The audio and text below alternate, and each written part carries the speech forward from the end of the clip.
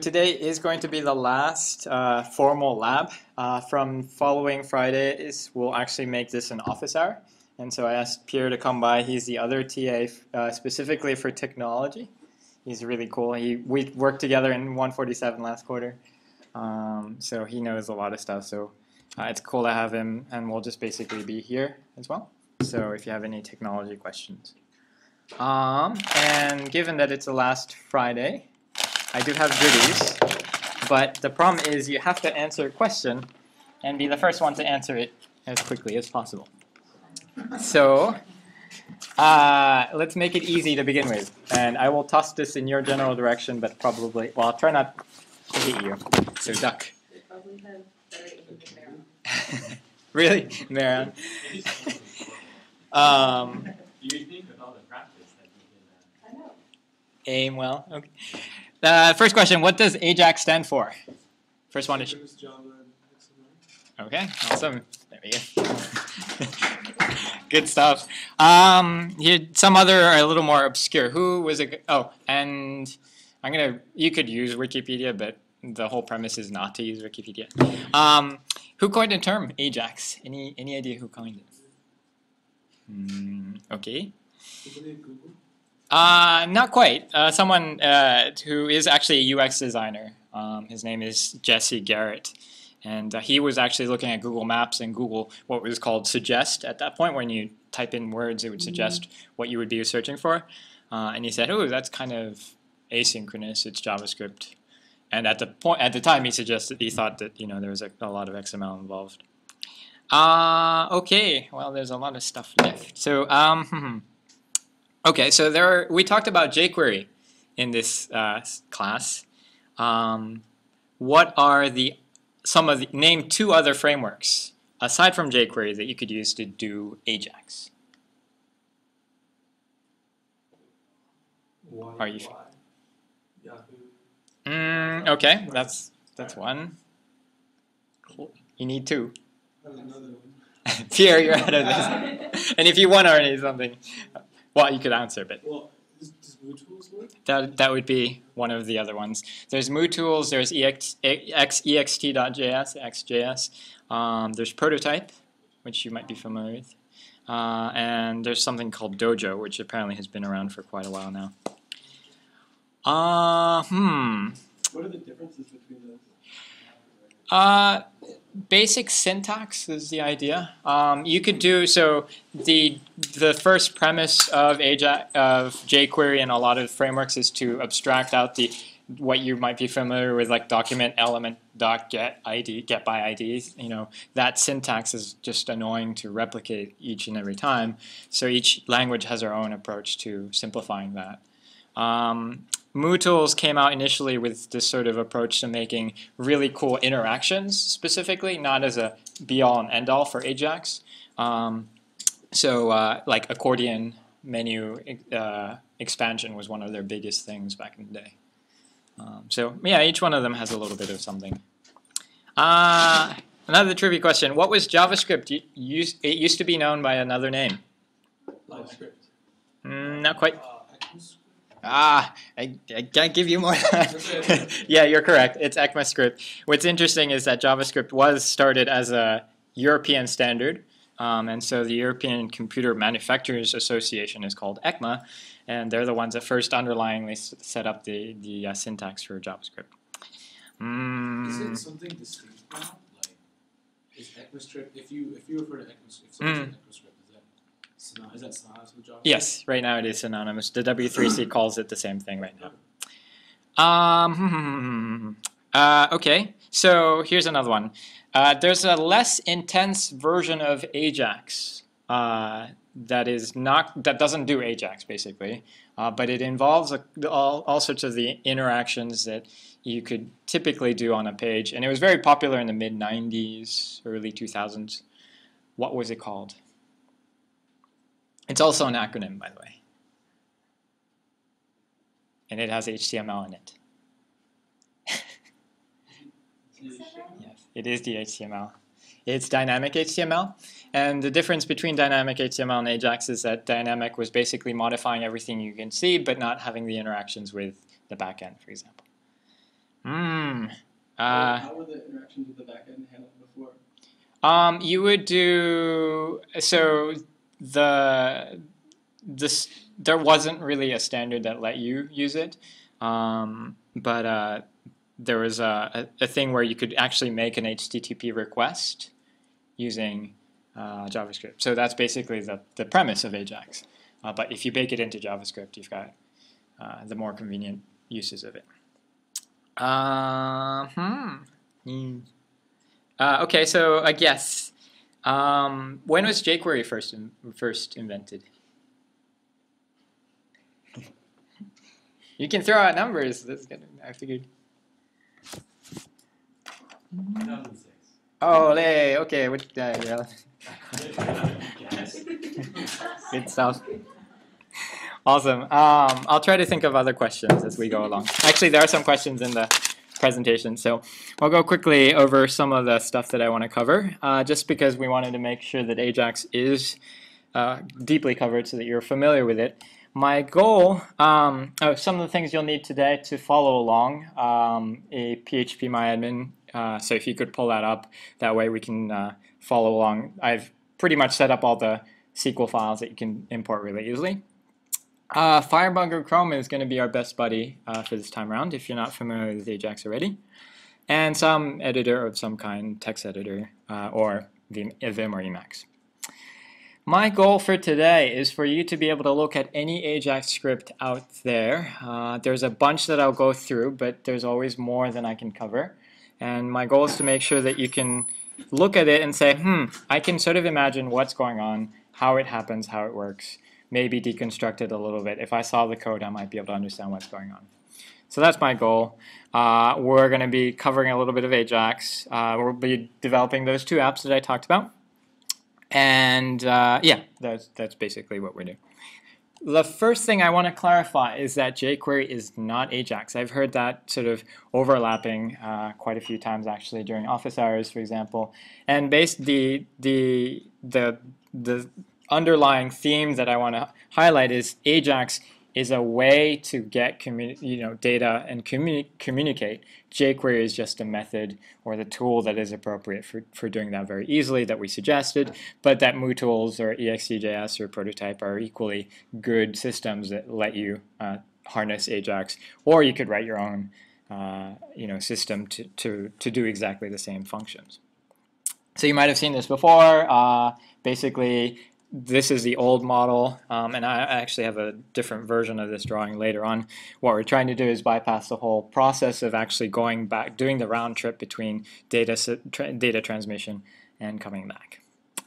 Some cool demos, actually. So last time when we covered Ajax, it was sort of like, oh, this is cool, but it didn't give some context to it. So I figured I'd come up with some examples that you might actually be already familiar with. So if you're providing rating examples, you typically have a system where you can rate a quote, a comment, or even a restaurant, with a particular number of stars. And if you clicked on that and it brought you to a separate page, you sort of lose the user flow. So a lot of Ajax is done behind the scenes on this one. This one's pretty cool. And some of these demos actually don't really work well in a mobile sense, and that's why I've actually skipped over it. But I think the reason why you're all here is because you want to understand Ajax in a greater context. And Ajax's use in a mobile sense is fairly limited. So if you take a look at some of the demos in which your browser can take advantage of Ajax, things like inline editing, so if you double click and you can say hello and be able to save things, is pretty neat, right? And you would be able to harness this very much in a mobile, in a browser sense. You could take advantage of it in a mobile sense as well, but the whole idea of double tapping to edit is still a fairly new modality. Some other things, file uploading. One of the concerns I had with some of the projects that was coming out of 147 is that people were assumed that you can actually upload a file using your browser in your iPhone, in your mobile phone. And unfortunately that is not the case, simply because of the way the iPhone is structured. But what's nice about when you take this off the mobile phone and start looking at uploading files, you can do everything pretty much in a one-spot fashion, where if you upload a file, you don't have to you can take advantage of the actual transmission of data without refreshing the page. And you might have seen this before. Maybe a lot of simple enroll, for example, uses Ajax as well in a very similar fashion. You don't necessarily upload files, but it's the same sort of premise. Autocomplete. This may be something. This will be something we'll cover in the code. And it's convenient to be able to have a fixed set of data that a user can enter based on a data set that you have in the back end. A rather random one that came up was that you can actually do face detection using Ajax. I'm not very familiar as to how accurate this is, but if you'd like to take a look, if you just do jQuery face detection, the idea is that it can generally get a box around what it deems to be the eyes and the face and the nose in general. So it's pretty neat. It's pushing the boundaries of what can be done in Ajax. And the cool thing is that because you harness jQuery, your method for calling that is just one line. And so we actually did talk about how we were to do Ajax last time, the sort of overlying methodologies that you want to connect to the database, right? You want to use some method to do that. It's typically using PHP. You want to display data, and you also want to send data and manipulate that data. So here's another trivia question. What were the two types of requests that one can make to get Ajax rolling? And this was covered previously. Get and post. I think you were fastest. So, oops, sorry, wrong one. Sorry, I think, yeah, you get and post are correct. Sorry, it was poorly aimed. But yes, the approach that you can get data is using get and post, and this is a rough drawing of how things were without Ajax, or are without Ajax. Basically what you're doing is that you have an existing HTML or PHP page, you make a get or post request using a form to a PHP file that handles things with a database. Now, behind this sort of simple diagram is actually something that I'm going to actually take a tangent to. How many of you are familiar with MVC? Or have heard of MVC, maybe? Do you know what it is, or what it sort of encapsulates? Yeah, it's like a structure for it's a design pattern, I think is the idea. So the model view controller, so model is like basically the structure of how your data is represented. Yep. View is basically the UI and the controller, sort of some sort of module between those. That's correct. Yeah, that's exactly it. And in a sense, there are frameworks out there like Cake PHP that really sort of encodes the model view controller explicitly. But I like to imagine that we can even adopt that same design pattern in this particular approach that we have right here, where the view is what you see, what the user sees in the browser. The controller is the PHP file handling the interactions between the database and the front end. And the database is the model that encapsulates that data. So it's not a particularly daunting approach. When you hear about MVC and learn about it more, you may have just recognized that you actually do those exact practices, but not as explicitly. So when we modify things so the top one is sort of back in the day. When we do Ajax, we're not actually reading a new page. We're creating a callback to the initial JavaScript file through PHP. So PHP is displaying data. JavaScript is saying, give me that data. Okay, now what do I do with it? And this might appear a little obtuse right now, so we'll take the deep dive into code very shortly. So another quick question. What are the two ways we can display Ajax responses? This was also covered in a previous lecture. So Ajax the response here is put in quotation marks because it's not, one of the hints is that it's not always legitimate. Double quote and single quote around. Not quite. I was thinking more of a higher level approach of like, there are two ways in which you can display data using Ajax when it comes back, or if it comes back. Like ways of encoding it? Like JSON? So maybe not as explicitly, and maybe the question was phrased incorrectly, but the idea was that I was trying to get to was you could either make it or fake it, right? You could make the actual query to the database and have the database come back with legitimate information that says, okay, I submitted and saved your data, or you could fake it and say, actually, I'm going to send that data, don't care about what's coming back, I'm just going to give the impression that it worked. Now, what are the why would one do one over another?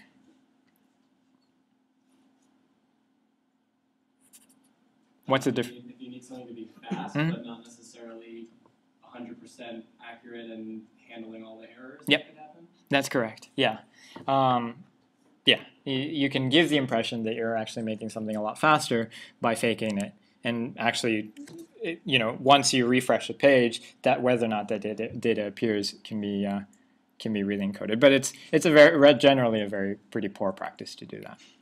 So okay. So without further ado, let's actually make it. The link below here, so j.mp/147 lecture 6, should actually bring you to a Google Doc into which I will paste code from which you can copy into your own code so you could follow along. Last time I sort of tried to do that, but it didn't work as well. So if you could go to that link right now, we're going to, first of all, let's first of all check out code, shall we? Let's go. I'm just going to go to the same thing, and I'm going to paste in what I'm going to do.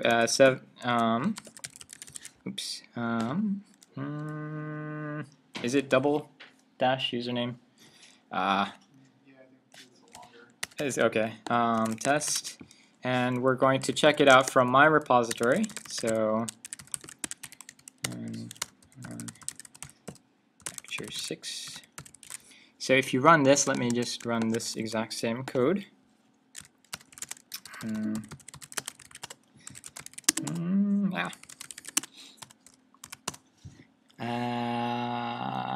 SVN co. That would be it. Check out.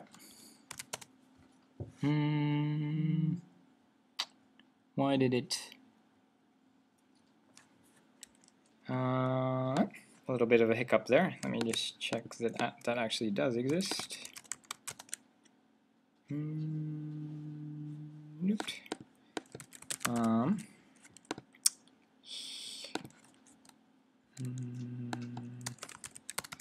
Sorry about that. Did I put it in correct? I think.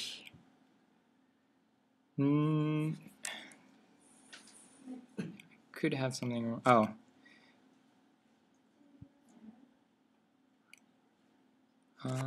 Where could it be? I see. Did I get that wrong? Lecture 6.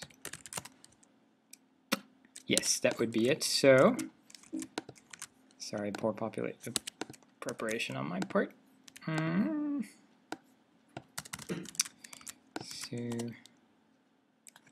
and the username password should be test. So this is the correct syntax. I apologize for that hiccup right there. So test. And let's make sure everyone has these files. There's some extra files that you don't really need here, but that should be fine. And I'm actually going to take the GUI approach here just because it's a little easier to see. And so if you go, so what we're going to do is we're going to actually implement this movie approach. And once again, what the movie does is it has a database full of sort of movie selections with a title and an image URL. And what happens in the interaction is that when I click on something, it gets saved to the database. The database says, I have I've registered a click, and so actually let's take a look at what it looks like from the database perspective. And this is something you will also replicate on your end. But once you click something, basically,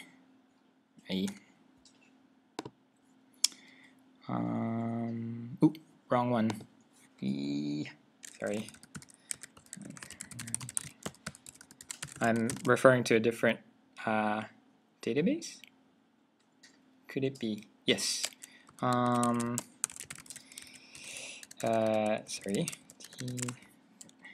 I'm actually using a different database, so I apologize for this. Actually.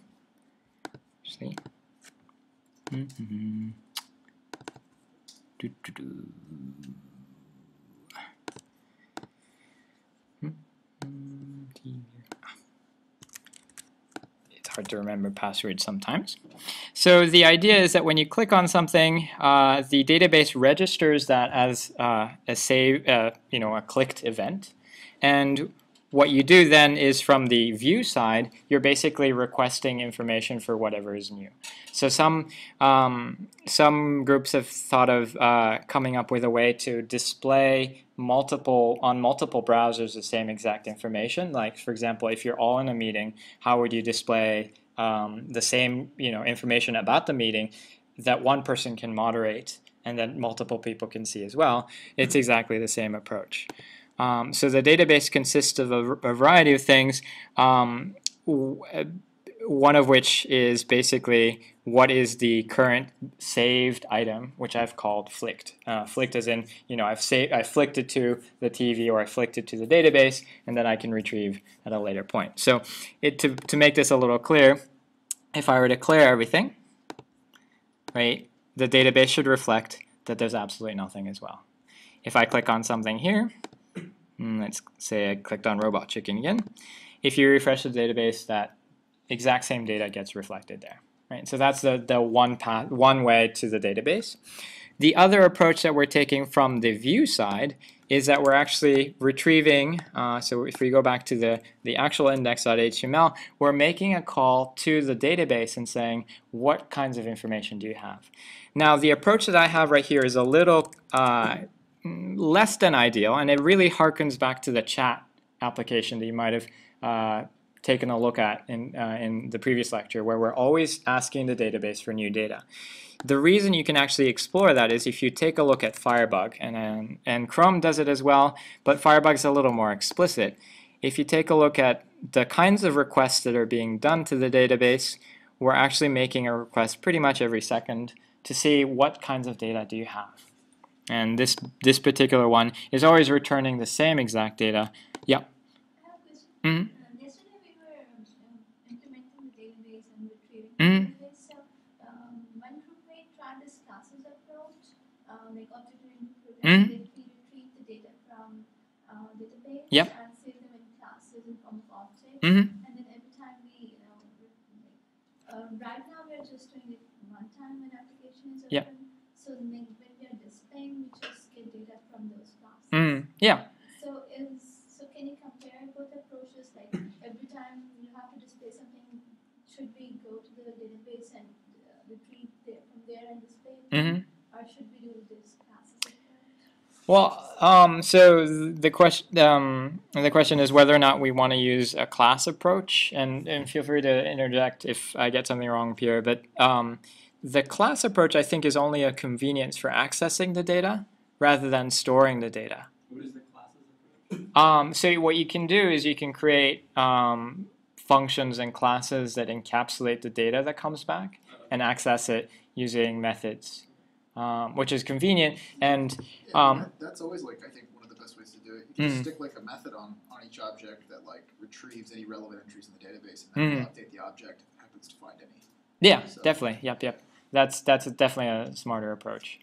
Right now, a lot of these may appear as toy examples, but I think the round trip is key. And if you know what the round trip is, then implementing the classes as convenience is just an additional step, right? So that's a good point. So let's actually go through and implement this one by one. the first thing that I would always require is having a way to actually access the database. So let's modify config.php, which you should have in your folder, to reflect the data that is synonymous to your database. So this should be, typically if you're enrolled in this class, it will be the host name. And all of this data is also located right here. So actually I'm incorrect, sorry, it's mysql.cs147.org. And your database name is going to be that. And your password, obviously. And your database, your database user actually is your user. Apologize. And your database name is DB database. So that should be pretty much as it is. If you were following all along verbatim, you can actually copy what I have right there, but that would just access my database, and it'd be fairly boring if you were just using mine. Awesome. So we have some way to access data, at least a skeleton of that. What we now need is the tables. And as far as trying to store the movies, I've actually created a SQL file that contains everything that you should need. It's called movies.sql.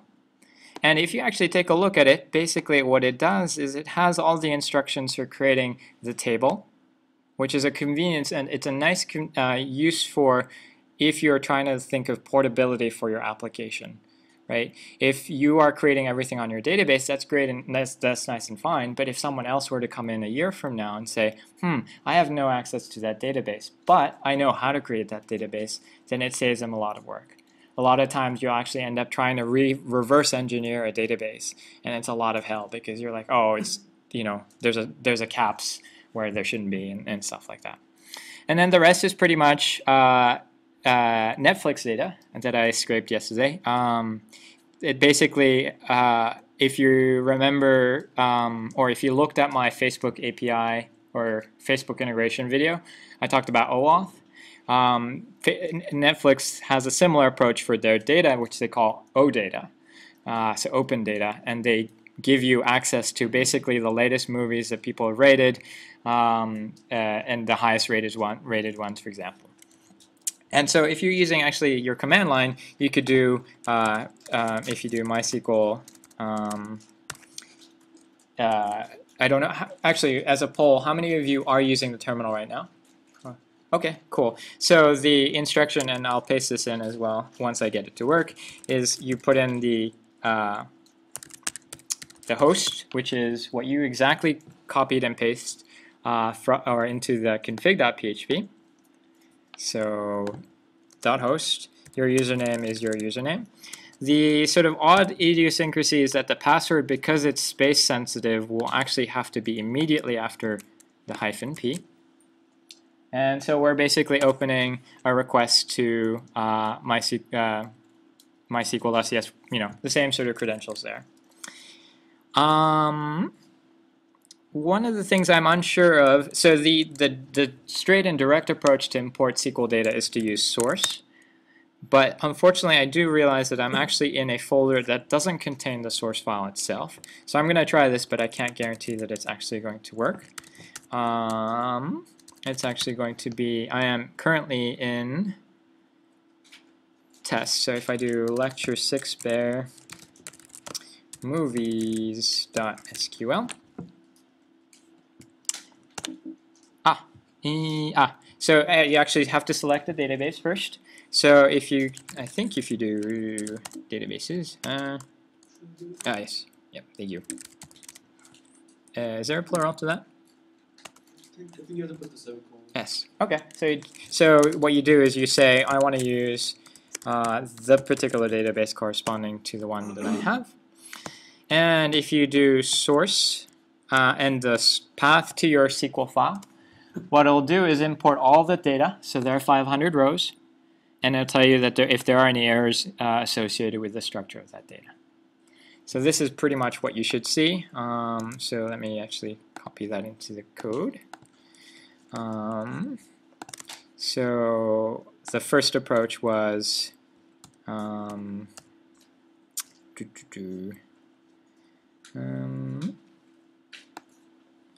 again, if you do this, you're actually accessing your database as me. So put in your and then password. And once you have that, if you actually do show tables, tables, you should see movies right there. So if you describe movies, you can actually see all the kinds of data that is contained within that database, right? So if you do select queries, I don't know how many of you are in the or have taken 145, but if you do a simple query like this, you get all the data, right? And you can do all sorts of neat manipulations with that, which are going to come in handy later when we're trying to do the AJAX search. Yep. I'm curious, like, how costly is it to ping the database when you're designing your site? Like if you're trying to think about optimizing it, like, is it really significant to minimize the amount of times you connect the database and back and forth? Not really. Okay. So because I know that fetching, like, accessing it inside the database, like once you're there, it's very optimized. But I was curious if connecting to it. Oh, that's a good point. What do you think, Pierre? I don't know.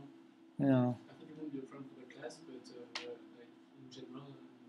Okay. Yeah, the best practice is always suggest that, as you say, you open a connection to a database, you do whatever you need to do within it, which is perfectly fine. But I would suggest that you wouldn't want to necessarily always open connections, left and right. Okay. I was curious. What the cool thing is that when you are doing operations, you can actually see the kinds of operations that are happening on that database. So, for example, when I'm actually let's take a look at if you click on home. Yes. How did you select the database? You could do select all from movies. Oh no, because it won't let me do the source lecture 6 spare movies. What does it say? It's failed to open. Oh, that's likely because you're actually movies.sql file is somewhere else than you expect it to be. If you are in the folder that has everything, then you just need source movies.sql. If it's in a folder that's underneath where you are, you want to make sure that you refer to that correctly.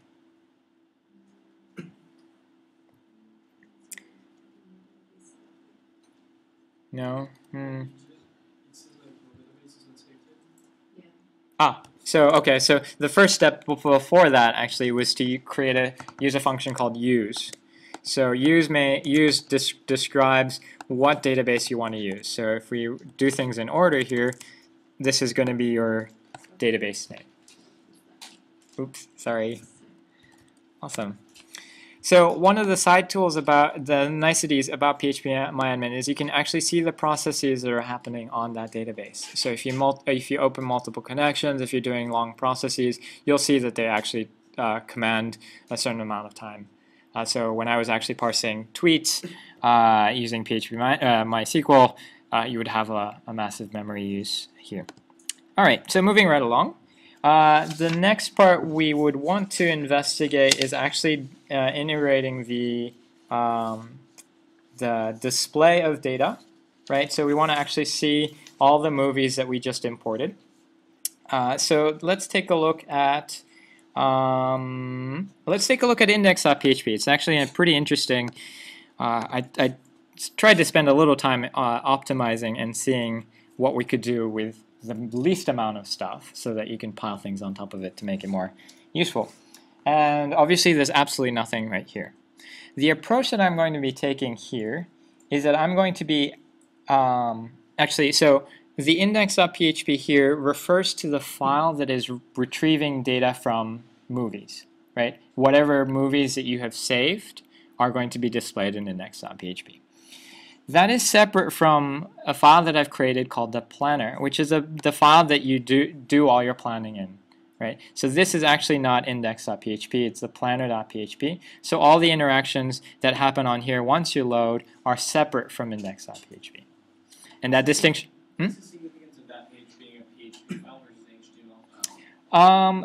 Not much of a difference in this case. Let me just check to see. Yeah, there's actually no need for it to be a PHP file. So you could be running PHP code in the if it was the same PHP file. You could be running the same PHP code if it was an HTML file, if you just had the tag thread. Yes, exactly. It didn't work for me when I did that. I had index.html, then I had the PHP tags, and didn't actually execute the code. Oh, yeah. I don't know if maybe that was just like a browser thing. No, yeah. So just to clarify, you cannot embed PHP code in an HTML file, right? At all. No. But you can use HTML code in a PHP file, and if your PHP file doesn't contain any PHP syntax, then you can use it as an index.html.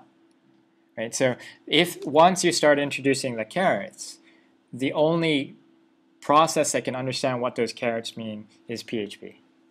So your so if your page has any PHP in it, you just make the extension .php. That's correct. Yep. So your index page could be .php. Yes. Yep. Exactly. And most hosts that you use, be it DreamHost or GoDaddy, for example, will prioritize index.html, then index.php. So they're going to... yeah, exactly. So they'll load first of all. So actually, let's take a look at the planner.php, because this is where we're actually going to be displaying all the movies before we actually do any, anything saving to the database. These are all going to be your movies. We need to display them somewhere. We could integrate PHP into here, right? We could say select all from the database, and then for each one of them, display them right here. But I'm going to do a little bit of a trickery here. And I'm actually going to make it an AJAX call.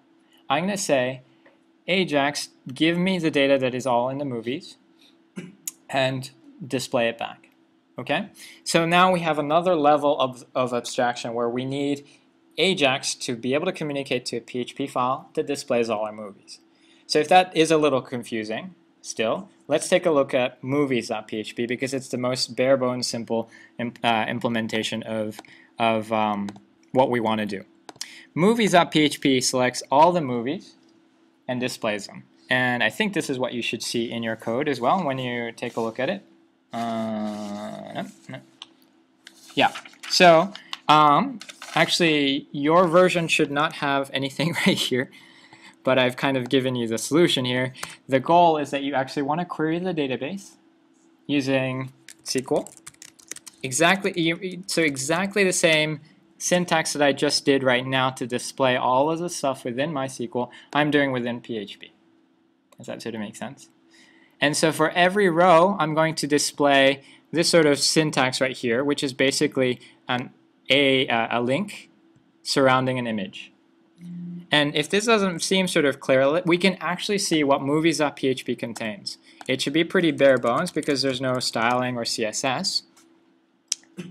Here it is. Actually, a question. Yes. The nested quotes don't matter right there? Break anything? The line 7? Line 7. No, so the trickery here is that I've closed... oh, which one? Like right here? Line 7. That right there. Yeah. Is that that's not going to be a problem at all? Right here? Yeah. No. The nicety... Yes. So the nice thing about it is this is pure HTML. Sure. This is pure PHP. So anything within the tags of PHP can be dealt with just by PHP alone. And so the key part here is that we're retrieving every single row from MySQL that we call $row, and we're using a dictionary key approach to identify what data piece we want. So when you look back at describing, let's describe movies.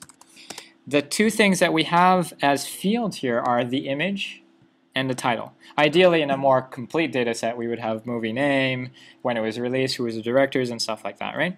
But those two things are the keys for which we're actually retrieving the data here, right? So you look at title. What does title represent as an HTML tag? Not quite.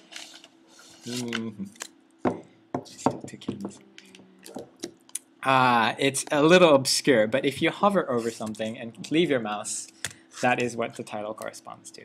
Now, I'm a big fan of accessibility, and accessibility is like considering the 10% or so of people who use the internet who don't have sight or hearing.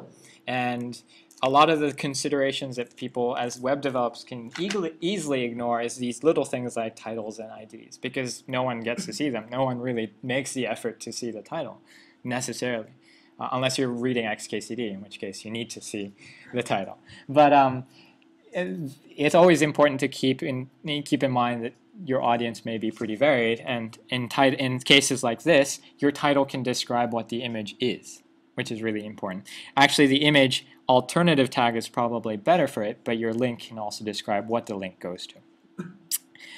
So that's cool. That's just movies.php. This is what Ajax is going to take and display into the main page, right? So let's go back to, is everyone clear with movies.php? This should be exactly what you have. Select all from movies. So, why is the href JavaScript void 0? So this is sort of something I actually was debating whether or not to include. The href always refers to something that it can, the HTML reference, I guess, or HTTP reference, is going to try to bring you somewhere, right? So if you don't provide it, it's always going to try to bring you to itself, right? So if you refresh this page, it's essentially going to try to reload the page and go back to yourself. Is that the case? Am I pulling the wrong shoe here? It should be, but I could be wrong. You could leave it as blank. The consideration here is that we want to prevent it from doing anything other than being a convenience factor, so that when we click it, we can engage that click action. So the JavaScript void is basically overriding anything that it could potentially do, like redirect you to the top part of the page or do other sort of funky things. Cool. So this is movies.php. Let's bring it into planner.php using Ajax. Right, so we want planner.php as it stands right now in lecture 6 bare and planner.php. It should be pretty bare, right? And this is what you should see. So in order to do that, we need to put in a few cool JavaScript things.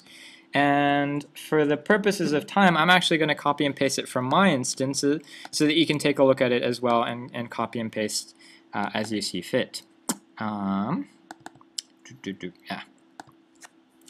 So the magic that happens is pretty much right here. So let's decompose it in the sort of dustbin right here. We have several functions going on here, 3 to be specific. One does search, so let's not care about that right now. We actually have 4 functions, don't we? One does clearing, so we'll deal with that at a later point. Actually, let's not delete that, but we'll deal with that later. The first function I've called somewhat conveniently as rebind.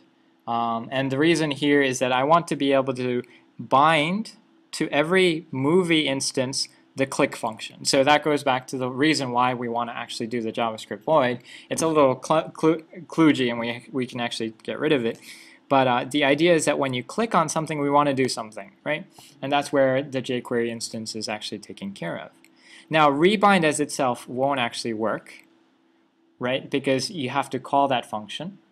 You need to say call rebind before you can define as many functions as you want, but they won't have any effect unless you call them. So you're going to make it a callback function.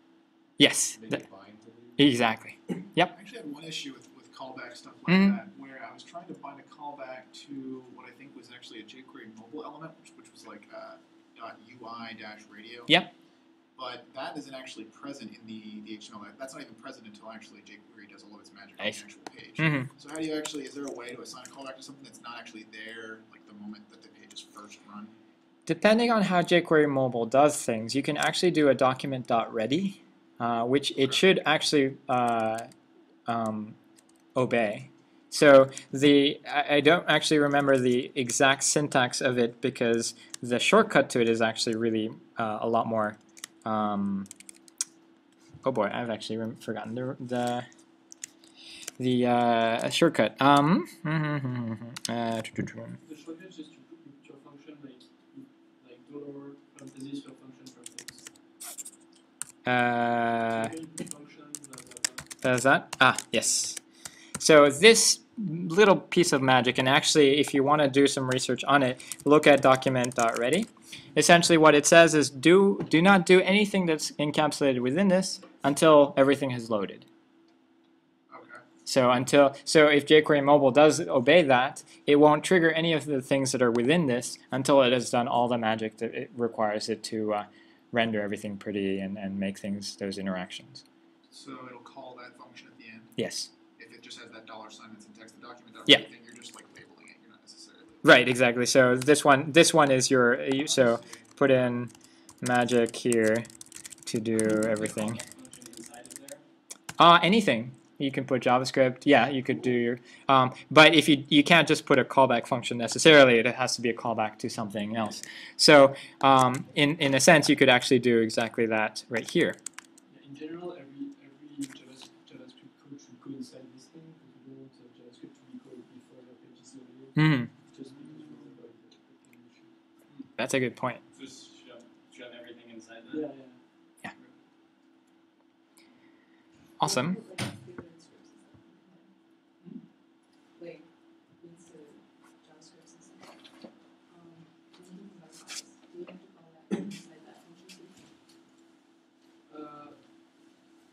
When you have, for example, another file that's loaded before. Yeah, like if you're including JavaScript files from outside, should that go inside? No.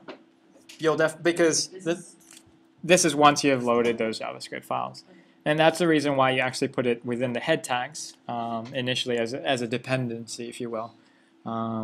Because JavaScript is a fairly linear approach, and if you don't reference whatever you need to beforehand, none of these $signs mean anything without them.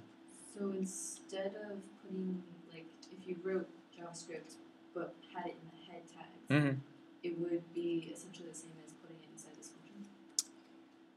If you put it in the head tag, because like basically the body of the document wouldn't like be ready yet. So for example, if you try to access some part of the document, the browser doesn't have it yet. It's executing JavaScript and the page is not there yet. So you would just say, oh, like you're asking for this form and the form doesn't exist. So that's why you actually like if you want to write some code in your header that needs that the page is loaded, you put it inside. So yeah, so to put things a little more clearly, if you had something like this, and the oh boy, JavaScript, src equals that, and then right, and your header tag. So this, let's say, magic happens between. You could do this, and you have another. Right, you could do that within your head tag. Awesome. So that being said, the real magic happens here, where we're basically making an AJAX call to movies.php. We're not sending any parameters, and we're having a callback function that dumps the response from that movies.php into an ID called results. So if that doesn't sort of make sense, let's actually copy and paste that into planner.php. And I'm actually going to follow Pierre's suggestion to put everything. And so it may make sense a little more if we take a look at how things are happening in Firebug. So planner.php. And actually persisted things. Did I? Oh, I may have saved. I saved it in the wrong folder. So notice here that we're making a GET request here. And if you take a look at that GET request, it's exactly the same source and exactly the same content as what you had in movies.php right here. Actually more.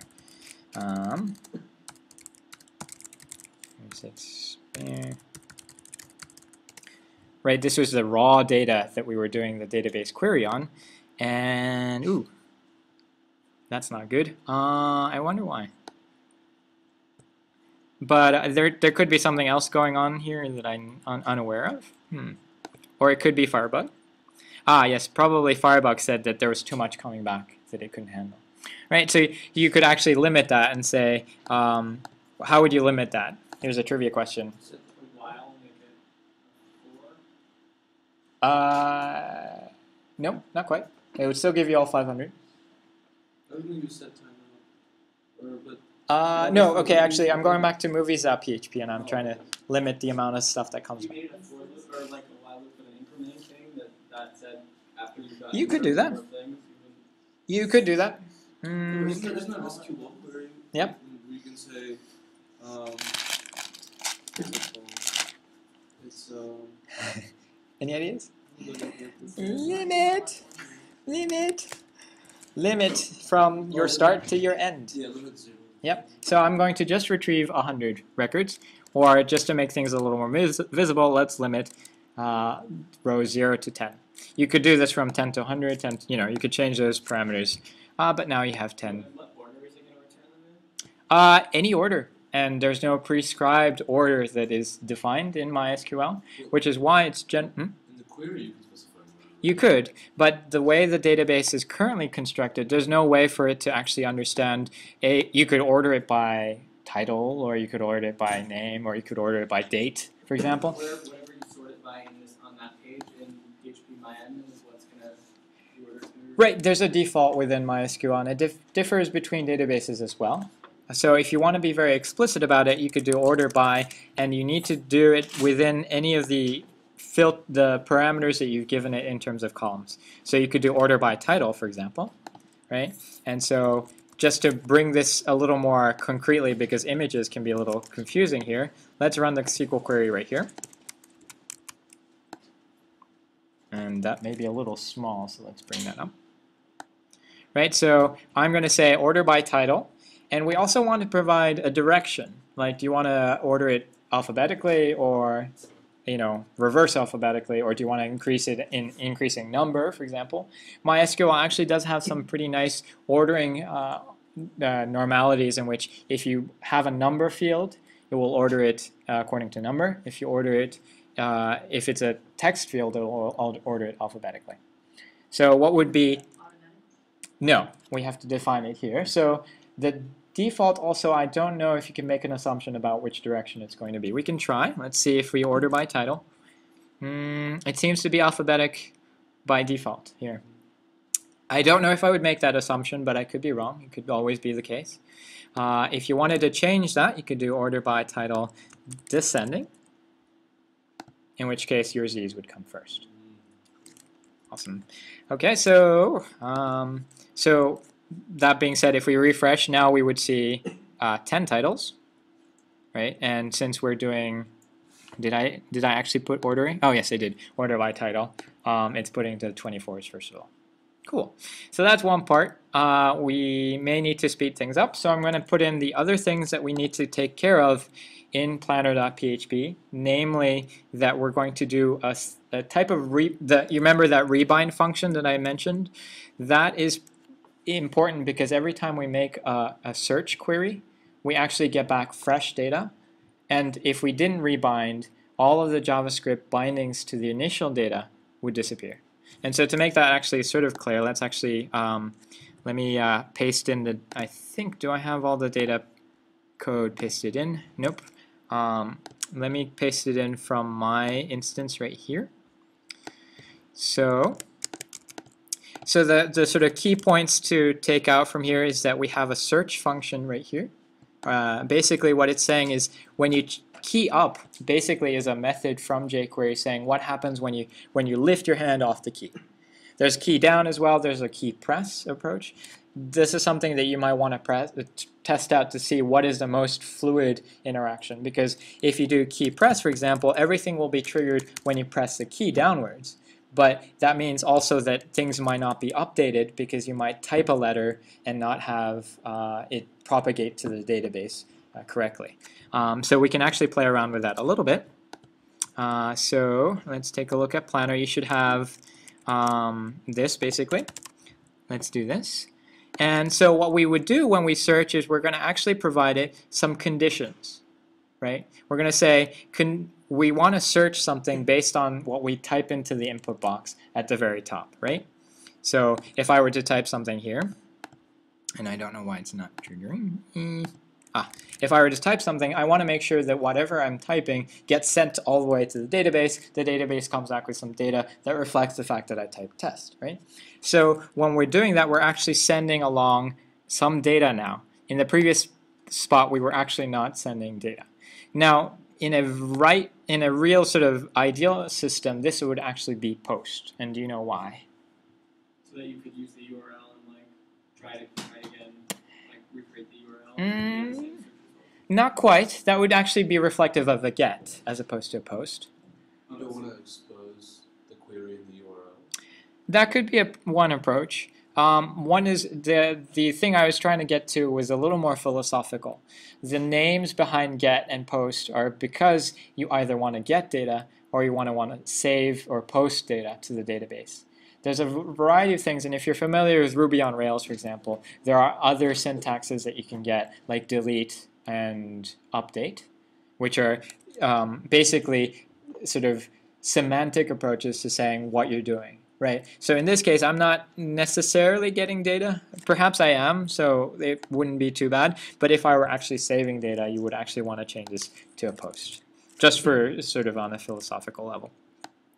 One of the things that we notice here is that we're passing in a parameter called conditions. What does this signify right here?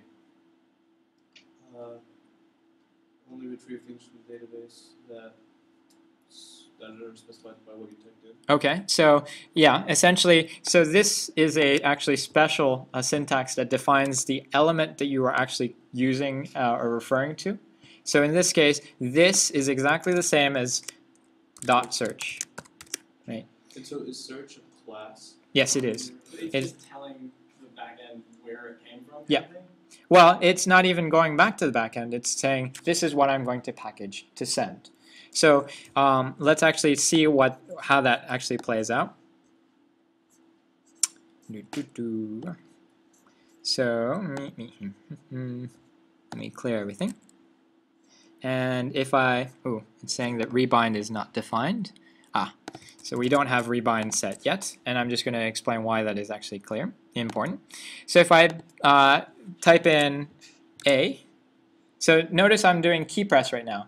When I typed in A right here, the thing that got sent to the database is actually not A, which is why key press is not your ideal approach. And it takes a little bit of head wrapping to understand that when I type in another character, now A gets sent. See, so it's always one character behind, right? And it's actually really interesting when you take a look at it. So let's see what happens when you do key down. Actually, key down should be the same as key press, so key up, which is what I had initially. F, so this is more reflective, right? So right now we're sending, and like you said, you can actually see what's being sent right now because it's a GET request. We're sending something to movies.php with parameters conditions. Right? So let's go back to movies.php and parse that so that we can actually organize this to return exactly what we want, right? Because if we were to say select all from movies where title is like Zorro, for example, this would be a valid query, right? It would go to the database and give me all the queries, all the rows that have Zorro. If that doesn't seem particularly clear, let's actually run that. And I'm going to do Zorro Season 4 as an example. Zorro Season 4.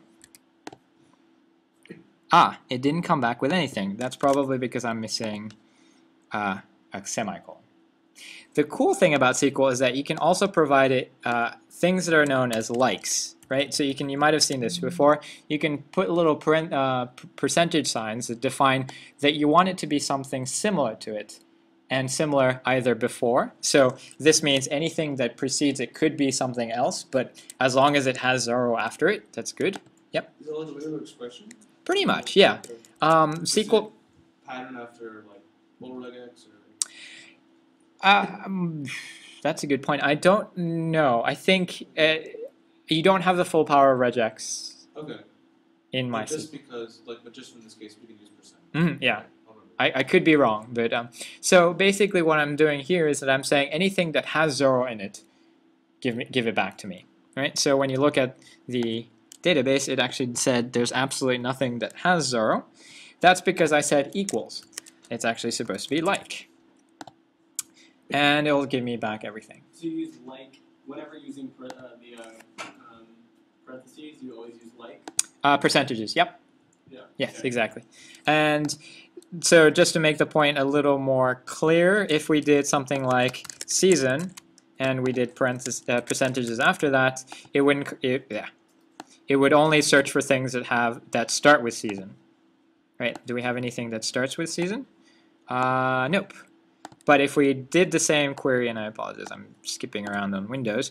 If we did percentages on this, it should come back with 0 season and all sorts of other things. So we're going to harness that basically by saying, when we do our query in movies.php, we want to make sure that the title appears to be something that the user has passed in, which we do using percentages like that. But now we need to pass in whatever's been sent along using Ajax. So how do we do that? Tell us. Yep. Underscore request. Request text post and get. That's true. That is actually a good point. Yes. I was gonna say that. Yeah, request works. We could say get, but not request. Yeah. Get might be a little more explicit. I could be. I think you're right. And if you are familiar with request, I'd go with that. It might be a lot more generic, which might be interesting. But I'm just going to do get for now. Yeah, exactly. And this is incorrect because if we took a look at what we were passing along, it's called conditions. So it's a little idiot. It needs to be like instead of equal. That's correct. Yep. Awesome. And so basically what it'll do is, as long as conditions is set, now here's a little bit of a problem. We're actually assuming that conditions is set right here, right? So the problem is that now if we don't have anything, nothing will come back. Actually, it does. Yes, that's correct. So what's fortuitous here is that we're actually, if we provide nothing at all, so if we did a SQL query where title percent, it will actually match everything, right? It should, yeah, it matches everything. But it's a little less than ideal because we're running out a little bit of time. I'm actually going to leave it as an exercise, but you can actually define whether or not get conditions is set. You know, are you passing in anything at all, right? In which case you wouldn't actually want to go through the effort of building a like query because you're just displaying everything. But for now it should work. And so if we run this,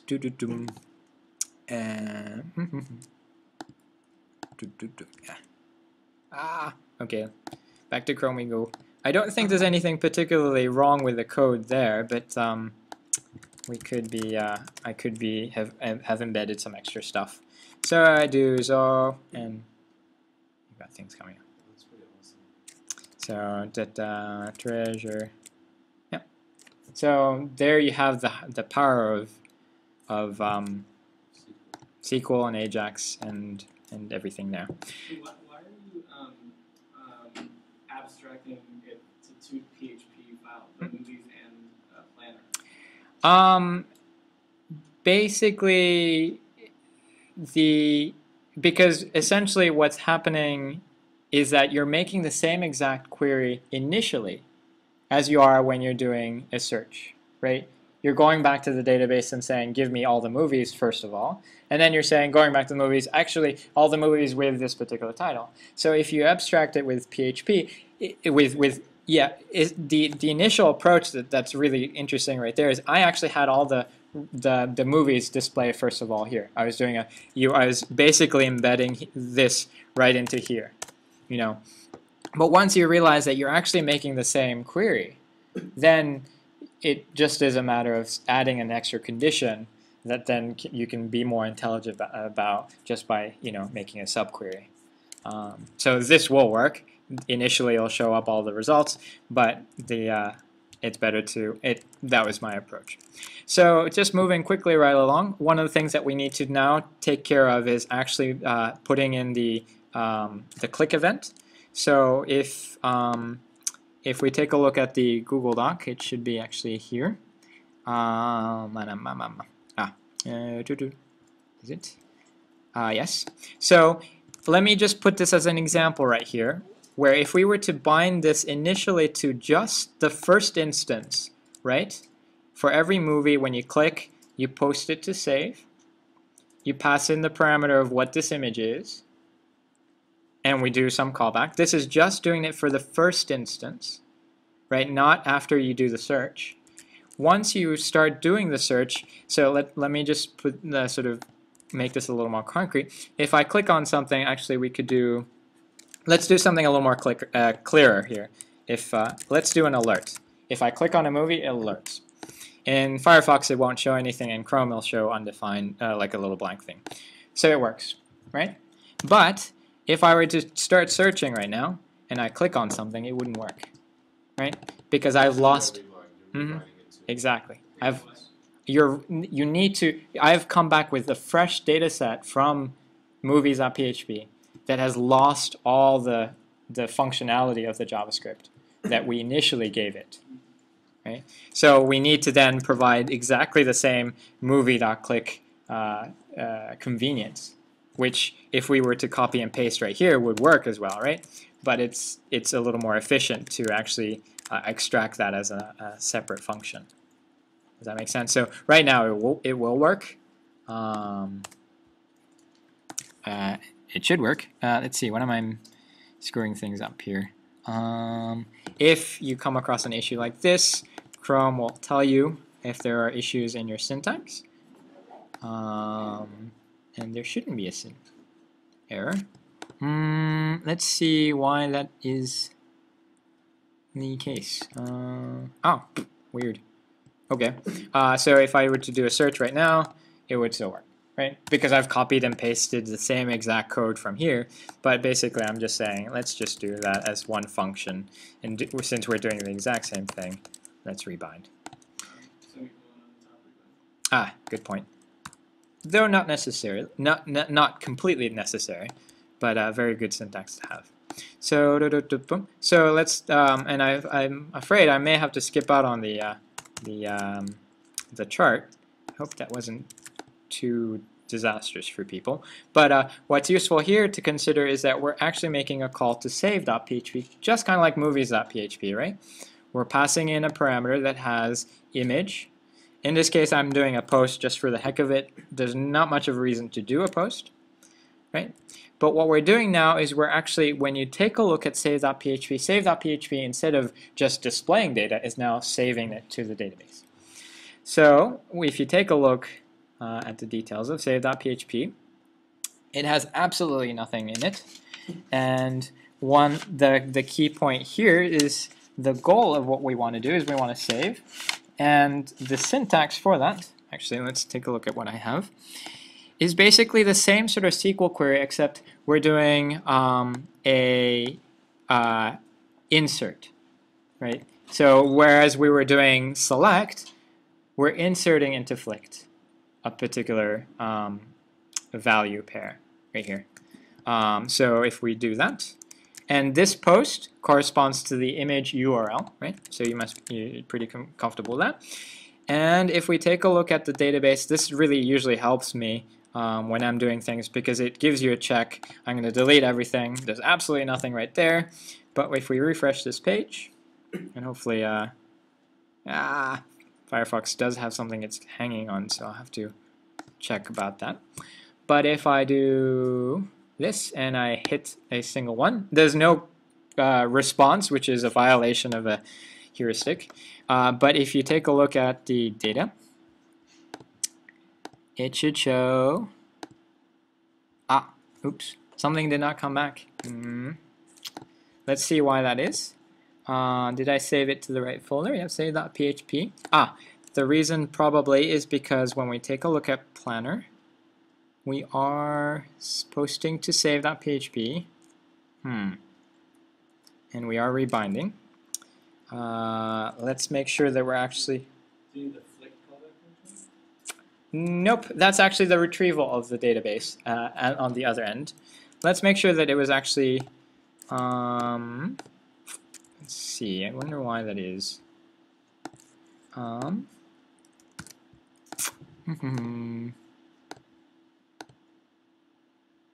That's a bit tragic. So if that does happen, let's actually... Oh, this is painful.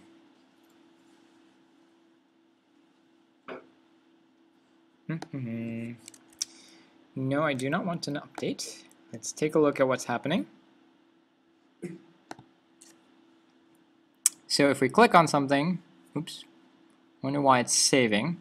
It looks like it tried to save things first. I'm not particularly sure why. Let's click it and it should save. What it's sending along is the image, and the response is basically there's absolutely nothing in there. Chances are I actually saved save.php in the wrong thing. I know why. We didn't create a table called flicked, and that's the problem here when you're dealing with multiple databases. So let's quickly create that in the last couple minutes. The way you can export from an existing database is basically creating, if you run the export function, it will give you everything that I created in like movies.sql.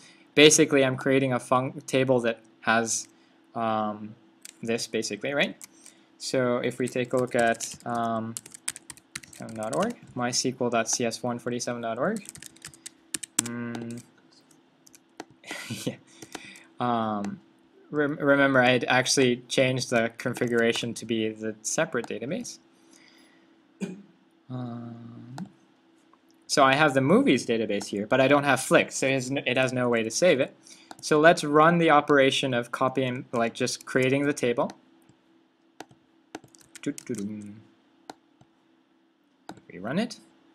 We now have a flicked table.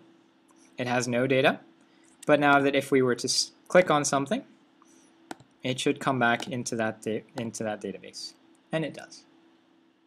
And if I can take 5 minutes more of your time, what's happening now that we can sort of rampantly save stuff to the database, it's a fairly trivial manner to retrieve that data from the database in exactly the same way we've done it with the initial AJAX call, but using basically a timeout function that requests data every so often. So would this be a strategy like really big websites like Google or Facebook, they track clicks across their screen? Is that how they would do it? Or is that not really some strategy? There are more approaches that can be done, but the general, insofar as the movie clicking and saving to the database, it's exactly how they're doing it. Yeah. So whenever you click, it depends on how usually they do have a JavaScript file that does that at the very end of the files, but you should be able to monitor the activity using Firebug and be able to click and see what's happening. Right. So you would also be able to tell if that was the case. Yeah. Exactly. Cool. So just quickly to wrap up, I'm going to display what's going to happen on the index side. The index side is actually going to be displaying or retrieving information from the database, and we do exactly the same sort of jQuery call, where we're calling a function calling a PHP file called flick.php. If we take a look at flick.php in a bit, you'll see that all it's doing is exactly the same thing as the idea is that you select all from flicked, right? Say, give me all the stuff that you have in the database called flicked. And index.php is doing a get function, get call to that particular web page. displaying it in the ID called flicked, and repeating that every second. So it's a little inefficient here, right? Okay, sure. Yep. So the index.php is creating, say if we put this right here, index.php is making a call to flicked.php. And what flicked.php is basically containing is select all from flicked. So we should basically have the round trip done. Let's give it a whirl and let's hope that it actually does work. So we have our planner on one side and we have our index.php on another. Index.php should display both all the movies that are currently in flicked right now, right? And if we were to extract this and actually run this on a separate thing, or I'm going to pull this tab out so that it has a little more dramatic effect. If we did something like Star Trek, and if I click on something, it comes up. Okay, that's all I have. I have 2 pieces of candy left, so if people want to share it, by all means. Or if anyone has a hankering for Haribo or Ritter, these are really cool. Could you just go back to the page that auto refreshes on the index and just walk through that code? Sure. So yeah, this was a bit rushed. But basically what we're doing here, so the neat function that is doing all the brunt work here is a thing called set timeout. And set timeout says, I want to run this particular function after a certain amount of time, in milliseconds. Oh, just recursively? Yes. So right here I'm making the first call to it, saying run the time count after 1,000 seconds, or 1,000 milliseconds. And once I get to that time count, I'm going to say run me again in 1,000 milliseconds. So yeah, that's all there is to it. And you can actually observe that behavior in Firebug, as you have seen before with the chat script as well. You'll see that it's basically calling itself every second. So if you're interested in this sort of synchronicity across multiple devices, I would definitely suggest looking at a technology called WebSockets. WebSockets is basically the way Facebook makes it and Twitter makes it so that you, when you're on the page and you have done absolutely nothing, suddenly you see like 6 new stories, or Twitter will say 3 new tweets. They're not doing this particular approach because imagine if you had 90,000 people, 1 million people doing the same sort of thing, you'd be hammering the database 1 million times a second, and it's certainly less than efficient. Yeah, that's what I was going to ask about too. What if you have a huge user base like Facebook? Yeah. So all want to access the database. Right, exactly. So the nice thing about WebSockets is if you think of your phone as the receiving end of a browser, WebSockets is basically a mechanism that pushes notifications to your device. Your device isn't always going to retrieve and say, "Give me new data," or else you drain your battery life in a matter of minutes. But if you can push that data, then you can actually take advantage of only being able to send data when you need to, which is really neat. It does require a little more overhead, like actually creating your own web server, so that you can actually manage the interactions and transactions that happen. But there are frameworks out there that really make it simple. So if you want to try it out, it's pretty simple. Okay.